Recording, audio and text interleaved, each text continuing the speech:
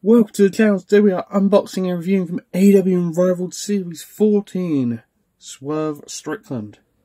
This rest of the wave here, you've got Keith Lee, you've got Tony Storm, you've got Ricky Starks, you've got Anthony Burns, you've got Max Caster, and we've got Billy Gunn, the Chase figure. This is from the 3rd of November 2022 on Rampage. So, here's figure number 126 in the Unrivaled line. Has a lot of figgies. Right. I'm going to cut back to one this boy's open in a minute. So this is Swerve Strickland out of the box. Accessories you get here, you get two pairs, a pair of fisted hands as you see there, and a pair of mic holding hands, which on the other one's on the right side. It's got his tattoo on the side there, so all good and good. You've got the glasses, which we're going to just try on now. Plop those in. Plop them in. Would be nice. Even though they feel like they're going to break any moment. Okay. I'm going to try and position this in such a way where it will stay in. There we go. Glasses in, jackets on. Design's pretty good. It's the same as a rubber jacket though, because it can't really pose this around with the rubber jacket on. Head sculpt itself, very good. Gonna try and get this jacket off. See, you have to remove the hands.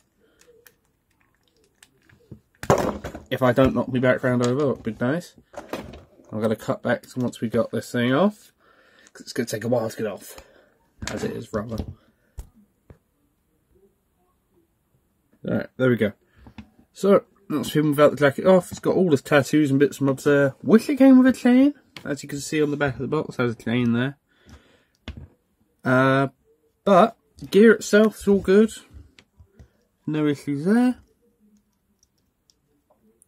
Tattoo work is all there. Articulations, very good. Around the arms, up and down, double jointed. On the arms themselves.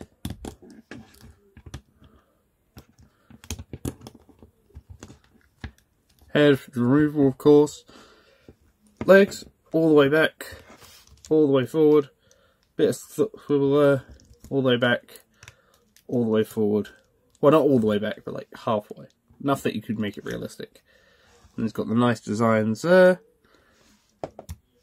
Ankle articulation, silver there. It's a very good figure, to be fair. Have no real complaints. Belt's all nice, it's all decorated and painted there.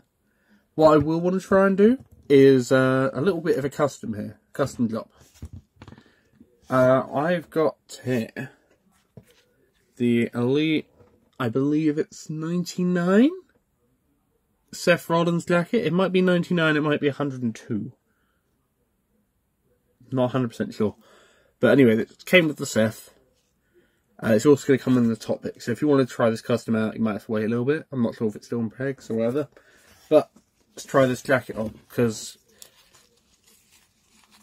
I think it will look well. So let's do that in a moment. So that's with this Swerve little custom jobby here. I think it suits this jacket, because I've seen a fair few people do this. I will say it's not my original idea, but this jacket works a lot better than this rubber one. Even though it's got like logos and details and bits on it, just nah. Articulation in general, very good. Ab articulation, chest articulation, all good. As I said before, the only thing I will be doing is just going to be comparing this to some other AEW figures. And yeah, and then I think that we'll give that final thought. So we're comparing them to the Hangman Series 5, which is a bit customized because I put the Series 2 ahead on it, and jacket. And we're going to compare him to the Unrivaled Series 14 Keith Lee. Height-wise, yeah, he matches perfectly well. The only thing I have noticed that does annoy me, the glasses are missing like a little logo. I'm not sure if you're going to be able to see that properly. But it's not 100% accurate, but hey-ho. Just missing some details on the glasses. But height-wise, I think he works pretty well. I think he's a little bit bigger than him. Let's have a look. Is he bigger than him in here? Yeah, it's a little bit bigger in figure form. And then I think he's roughly the same height as a little bit bigger than Hangman. Nah, Hangman's a bit too big. So I think maybe they could have done this a little bit bigger. But, there you go.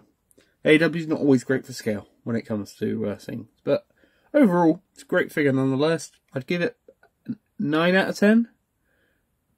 Nah, I can't really do a 9. Maybe an 8.5. Because if they made this jacket soft goods, I think that would have made this figure a lot better. And if they did the details of the glasses. The figure itself, though, is really good. So anyway, if you agree, disagree, let me know down in the comments below. And thank you for watching. I'll see you in the next one. Peace.